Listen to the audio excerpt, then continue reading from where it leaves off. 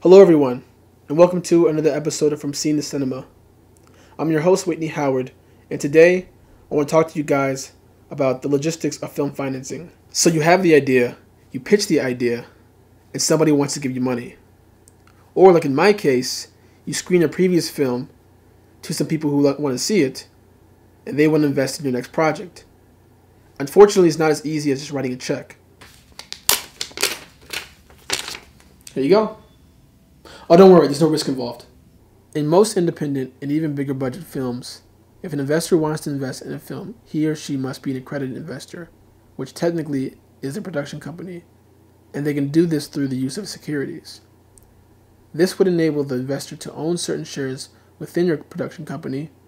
However, this is a very long and potentially expensive process, and most production companies would rather avoid this and file for exemption, which by the SEC is referred to as regulatory de-exemption. This includes a number of documentation. It can be very time-consuming and as well require a securities lawyer to get processed. So there's a lot of legalities that go into this business.